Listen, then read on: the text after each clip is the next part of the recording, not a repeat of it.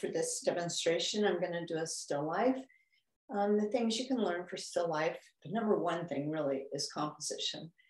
Still life is not like a figure or a portrait or landscape where you look at the person and or the landscape and you just find a composition. In still life, you have to create your own composition. So for the study of composition, nothing is better than still life. And composition is what your entire painting is based on. If you don't have a good composition, then, no matter how well you paint, it's sort of worthless. Okay, so the first thing I did was I made sure that my photograph and my paper were the same proportions. And then the next thing I did was I drew a little line about halfway, half an inch in from all the sides. And that's the line that if I was to frame this, that is the line where the mat would go, or the frame. And so this way, I don't accidentally get something that I love too close to the edge. And I know that's a problem for me, getting things too close to the edge. So for that reason, it really helps me to have these little lines. So the first step in my picture was, I found my photograph, but I didn't think it was composed perfectly. So I manipulated it some in Photoshop. There was some other piece of lemon in the front. As I look at it again, do I wish I'd done some things different? Yes. And if my still life was sitting right in front of me, I would probably move a few things. For one thing, the bottoms of the two lemons are lined up. The tops are kind of lined up. So a good plan always is to set up your composition or arrange your photograph and then go away and come back, because I definitely see things today that I didn't see yesterday. But that being said, I'm just going to go ahead because I don't really have time at this moment to go back and change stuff. So I figured out my composition. I did the best I could for the moment in my photograph, or if I had a real setup in my setup. So the next thing I'm going to do is the start of my drawing is also a composition stage. So I'm just going to see, well, where do I think things kind of go on this page? And I'm just going to sort of start, kind of scribbling. I'm not trying to finish anything. I'm just looking at the spaces between stuff. I'm looking at the shadows because shadows, so try not to finish anything right now. You're just kind of trying to get things placed.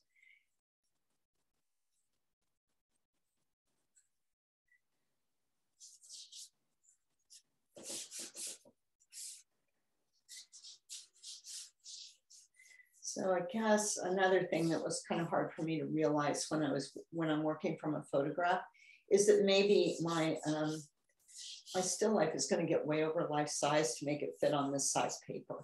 So I can't remember if I said, but I did crop my photograph. So it would be, this paper is 12 by 16.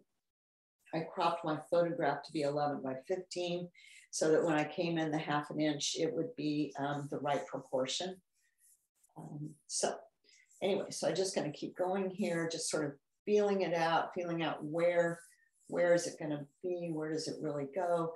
And like I said, I'm including the shadows in this, especially shadows that are cast on the table are really important because they become almost like objects, really. I mean, like objects, little pieces of positive shapes. And one of the main ways I use to draw is I'm not only looking at this, I'm looking at the spaces around it, which are known as the negative spaces. So you've got your positive shapes and your negative spaces, and both of those will help you to draw more accurately. At this drawing stage, this is something that can take me quite a bit of time. Maybe not so much on landscapes that don't have buildings, or on still lifes that like this, maybe that aren't hugely complicated, but you want to just spend however much time you need on your drawing. And if you sort of come to a point where you think, I'll just make it better when I start painting, that that, generally speaking, is a mistake because it will take you longer to make it better as you're painting it than it will be just to get it as good as you can right now. So right now I'm holding my pencil up, my charcoal up, and you can't see really what I'm doing, but I'm comparing it to my photograph. And I find that this edge and the lip of my little picture spout, they're lined up. They're not, one does not stick out over the other. So I kind of have this organized on my page now. So now I'm moving on to more of a drawing stage. I'm trying to get things a little more accurate. I'm using just my fingers to wipe things off there. It's not the greatest plan, but I do find that it's kind of hard to erase on this paper. This paper is called Pastel Premier. And right now I'm drawing with a very soft piece of charcoal. And the reason why I like to do that is that that way I can just wipe it off. And unless you're using white paper, your charcoal will totally, disappear. You won't even know that it was drawn like this. Okay, so I'm doing the inside edge of this handle. And what I'm really looking at is this space, trying to make sure I have this space right, the space in between, the negative shape. If I can get the negative shape right, that means I will have this line right. I will have this line right. So by working with negative space, I can really find the relationship between these two things that don't actually touch each other. Okay, so it's getting better. And you don't have to be afraid of mistakes. It's like a really important thing. Mistakes or whatever, I wish I had a better name for it, but things on the way to getting your drawing right, you just don't have to worry about it because anything you do is more accurate than an empty piece of paper. And from there, you just keep working it until, it's as accurate as you can make it. This is also a good time after I finish my drawing. This would be a good time to take a break. Usually I consider that a coffee and pastry break. So if you take a break now, after your drawing is done, when you come back, there's a much better chance that you're gonna see what you need to change. So like I was looking at this line between here and here, so this needs to come down a little bit and the top needs to come down a little bit. I try not, in a way you can see I'm not really calling things what they are. Like, okay, yeah, this is a lemon, but I try not to, in a way, I try not to see it as a lemon. I'm just seeing it as a shape in my painting. It seems to me that especially, well, at any time really, in a way you're painting things that don't have names. So I'm not really painting a lemon. I'm painting these shapes that together turn out to be a lemon. And so you can see like right here, I've got some problems because I can't make that lemon big enough to go off the edge like it should. Maybe it's too small. This is also kind of a thing. You don't, like you can paint way over life size and that's like fine. Or you can paint under life size, but when you paint just over life size, which is what this is, then all your stuff looks like it was irradiated or something. So just a little over life size tends to be kind of awkward because and then it looks just like you had ginormous lemons, for instance. So especially in portraiture, I believe this is true. You either want to be, if you paint too far under life size, or if you paint just under life size, your person will look like they're a kid. If you paint over life size, they'll look like they're a giant. So I think especially in portraiture, you want to either go huge or go tiny or go life size, because just off life size is, or just under life size is kind of problematic. So when I'm doing portraits, I always actually measure the actual size of the person's face.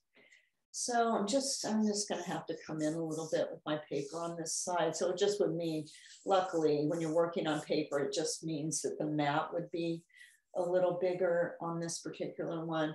But if you were painting on a board or a canvas, then that's a lot more awkward to reframe something. So you wanna just try to be as sure as you can that your drawing is accurate.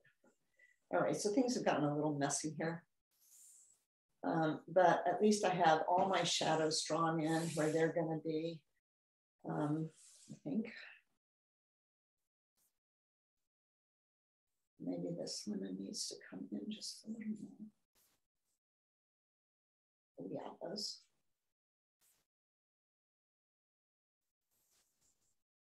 And this, and I kind of lost the underneath side of that. Now, it's not like your drawing needs to be perfect. I mean, you want to make it as good as you can. And I never, like I was saying, I try never to just say, I'll fix it later. If I can fix it now, I try to fix it now. Anything I notice that I've done wrong, I'll try to fix it now. But there's always things that you didn't notice that were wrong and that are going to have to be fixed later. Okay, so let's just say this is a perfect drawing, which I want to acknowledge that it's not. So usually what I start with is my lightest light. So that highlight is right in here somewhere. And the reason I like to start with that highlight is that I want to be sure I don't accidentally get some other place so light that I can't achieve my highlight. So there's also sort of a highlight right here. Highlights follow the form. So this is, as you can see from here, is coming out. So the highlight is also going to come out. And generally speaking, because I'm working under an electric light, I will start my highlight a little bit yellow. White is really a cool color. It's almost like your lightest blue. So in order to make my highlight really look like highlight from an electric light, I need to put on a little bit of yellow. Now this highlight is going to stay a little bit more yellow. Well, I'm starting with a little bit darker yellow. And so this sets the key of my painting. Key is a personal choice, how bright your painting is going to be overall. I like my paintings to go from the darkest dark to the lightest light. That's how I like them. Okay, so next thing I'm going to do is the background. And actually, I can't see it too well now on this, this recording, but the background is pretty red. So I'm just going to start with the red. And at this point, you don't have to keep, you want to move your clips so that you can actually go all the way to the edges with your color, because you don't want to get to this point where you're getting ready to frame it. And all of a sudden you're like, oh, I had this big piece of paper on the edge. And so now I'm going to have to go back and fix that. Like refill in where your mat didn't actually cover your paper that was painted. So that was the end of that piece. So this is only for a composition aid. It's not to help you. You don't have to stick with it. Yes, and I could not find the exact same color I had before. Now I am working vertically, which I guess you can tell, but the reason I really like to work vertically is that then my pastel dust falls off. I forgot today, but a really good plan is to put a little paper towel, and if it's a damp paper towel, even better, along the bottom of your tray here so it catches your pastel as it comes down. Also, my easel's tipping back a little bit just to make it parallel to the camera. I guess I just couldn't figure it out perfectly, but it's better if your picture tips slightly towards you, and that way the pastel falls directly off. Okay, so here's my background. Oftentimes I do that order, highlight first, then the background, because the background is the largest single color in your painting. So in this case, so I usually do my background next. Now down here, this is kind of an orangey sort of brown. So I'm not going to do it next because I want to make sure that I don't get it too yellow so that I can't make my lemons look really yellow. I picked this still life specifically because I feel that white and yellow are two of the hardest colors to paint. And the reason for that is that you could, if you were painting something that was, say, light blue, you could kind of just make the light side light blue and the shadow side a darker blue. But oh, surprising, I thought that was pink. So yeah, so, but on lemons and white things, the color of the white in shadow and the color of the yellow in shadow are just, they're really different things. You can't just make light white and dark white. You have to actually show the difference between white in light and white in shadow, and yellow in light and yellow in shadow. So, okay, so I started with that orangey color, which honestly I thought was pink. So I don't want to leave that. So I'm just going to come right back over it with pink. Sometimes, I mean, I do try to keep my pastels kind of organized into color families, but sometimes something like that, I'll put that orange on and that's not what I wanted. That's not even how I plan to start, but sometimes it kind of works out.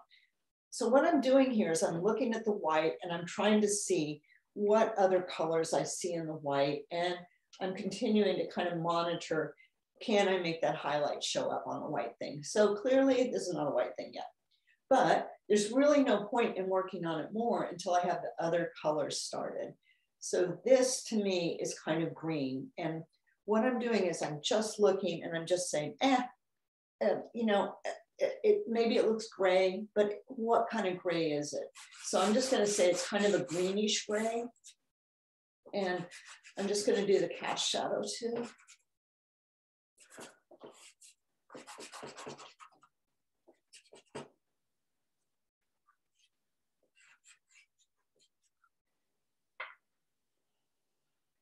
So I'm not trying to match colors. What I'm trying to do is think about what colors are going to be included to make the final color. So it's like if you were painting, you'd have a palette and you'd be matching or you'd be mixing things on your palette. But in pastels, I don't have a palette. This paper becomes my palette. So what I'm doing is I'm combining the colors that I think will come together to make that look white. So my drawing got a little off right here. I'm not going to worry about that right now.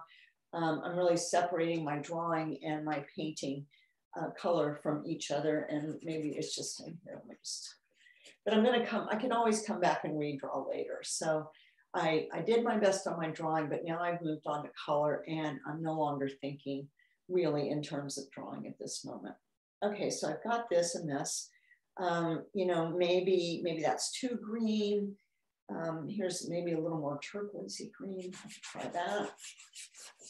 But like I say, there's no point in finishing these colors now because they depend on the relationships of the other colors next to them. They're not right or wrong. They are more or less correct compared on the colors that are next to them. Okay, so the lemons are hard in a way, besides just being like everything is hard, because I am mostly using Rembrandt pastels. Right now, I'm going to use a Winsor Newton yellow. Sadly, Winsor Newton no longer makes pastels, but they had much better yellows than Rembrandt because they're kind of warm. If you're just using Rembrandts, it's like you kind of have to start with an orange to make your yellows look warm enough. So that is a straight up yellow. It's not anything weird like I did here. And maybe, you know, maybe I got nervous. So I'm just going to try to be a little weirder and say that this is kind of my shadow color then on my lemon. And just get that.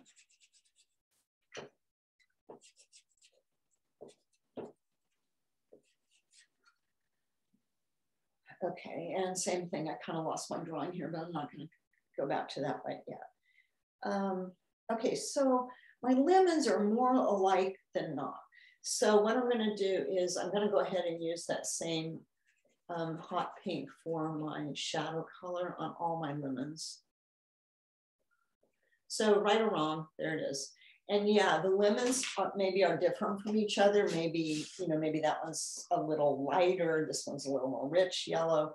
but I'm not going to worry about that. I mean, I am worried, trust me, but I'm going to deal with that later, making the differences. For now, I'm just going to start them pretty much all the same so that so that I don't have to think any more than I'm already thinking. Now this is definitely an oranger color, so I'm going to start that with something orange.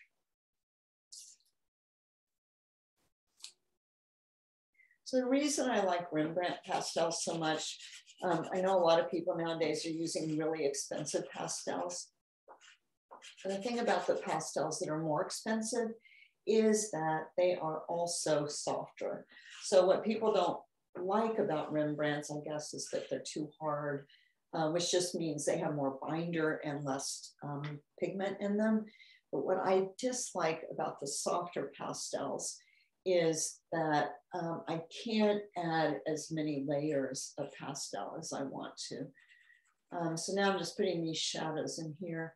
So that's why, even though I have in my closet a whole box of really expensive pastels, I still, what I really prefer most is Rembrandt, except for some specific colors, which are just don't work well in the Rembrandt. Like when I used to paint a lot of tractors, I had a box, and I still have it, of just reds. And that box of reds, I just couldn't have done those reds without the expensive ones. Okay, and so here's my table.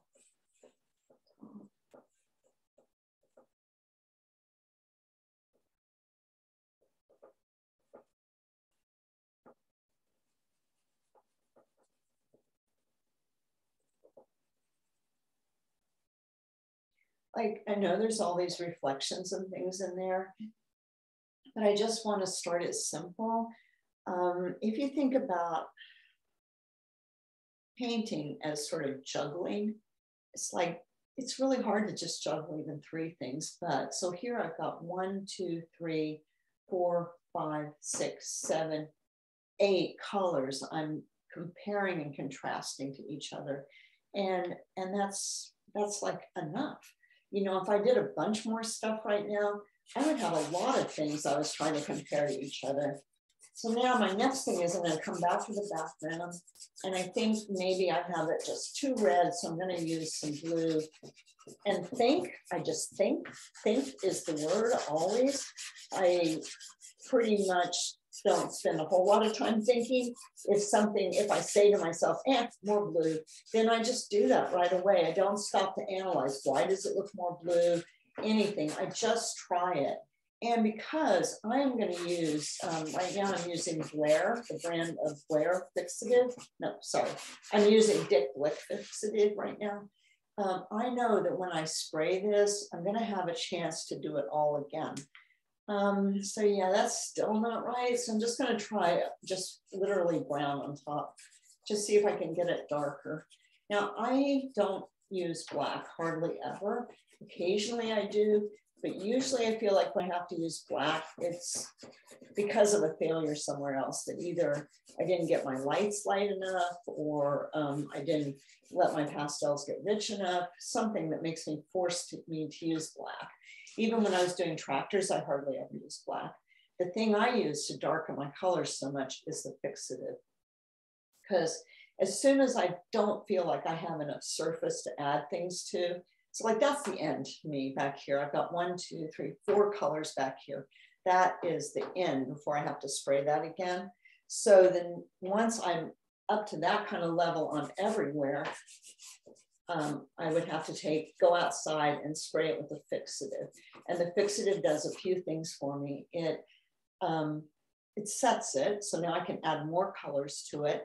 And the other thing it does is that it creates a new surface for me to work on, which I guess is part of it, sets it.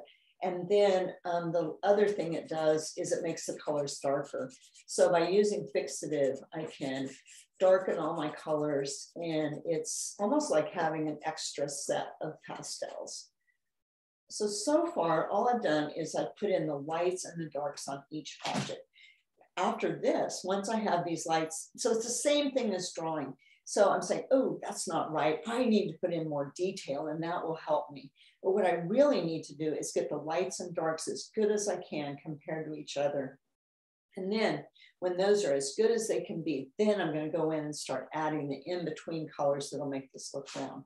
So anything that is round has to be described in at least 3 colors: the light, dark, and the in-between color, which I'm calling the half light, but you also might hear artists refer to it as the half shadow. So I thought that looked a little too cold, so I just added, I wanted to warm it up a little bit. It's possible I warmed it up too much compared to this. Yeah, so I'm just going to try this, even though this is probably not right.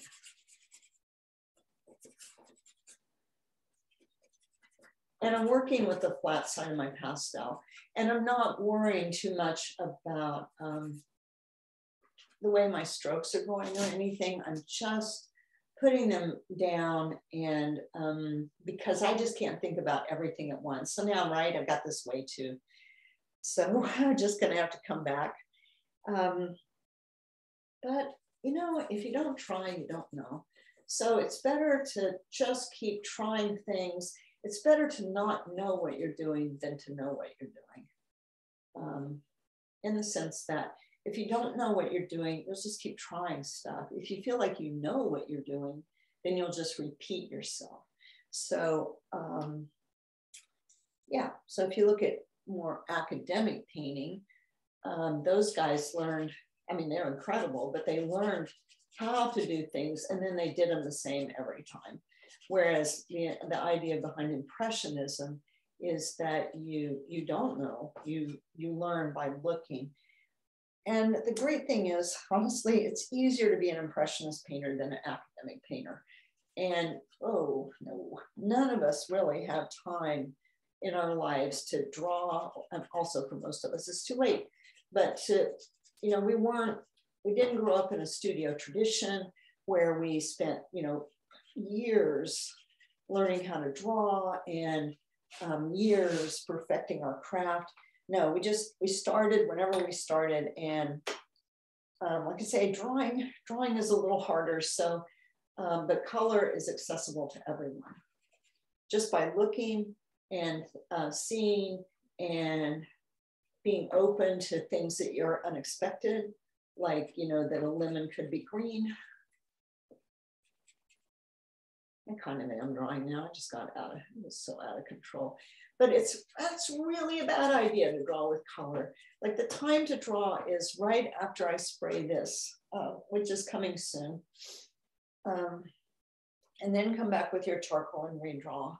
But what I want to do is I want everything to have maybe about 3 colors on it, because when I spray it, I want it to all be at the same level, because spraying knocks it back.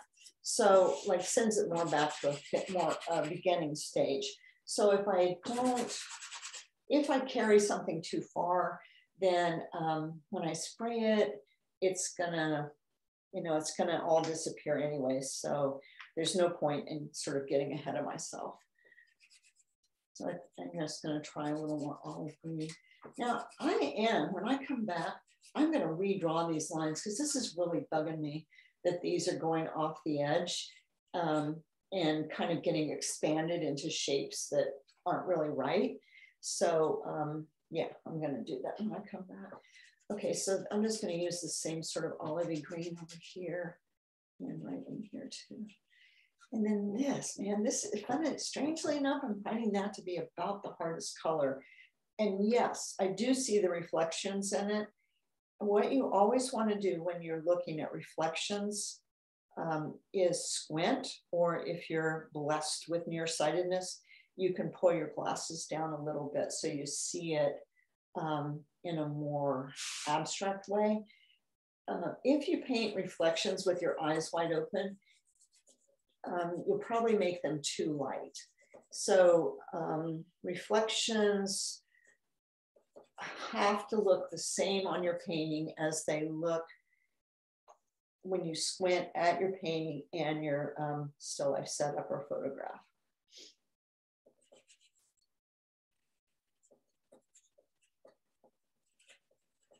one reason people tend to get reflections too light is because if a light color is surrounded by a dark color, then it will, you know, look lighter than it is. So by squinting at it, you see it more in relationship to how it really looks.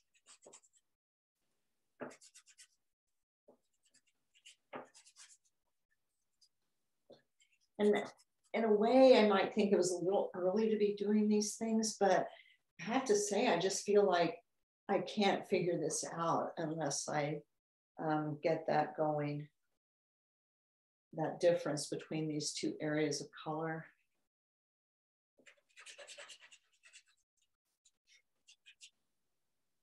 I do want to keep my shadows really, my cast shadows really dark. So when you're trying to create form, you're trying to make things that look round.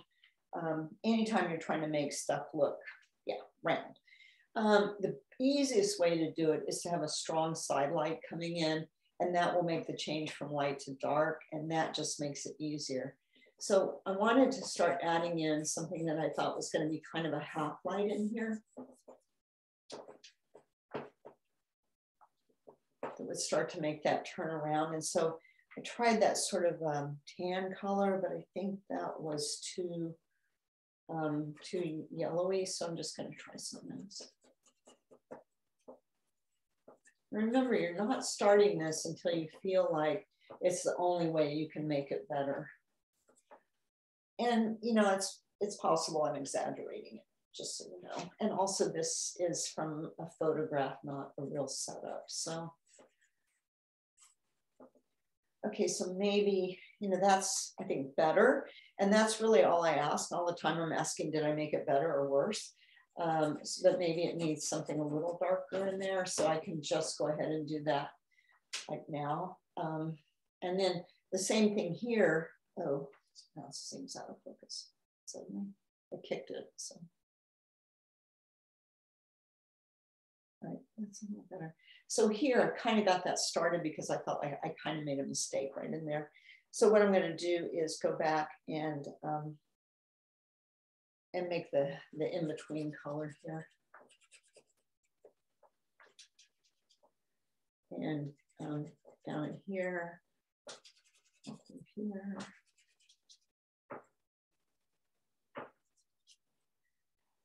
All right, so now I've got a lot of pastel on. So the next thing I would do is go out and spray it with fixative.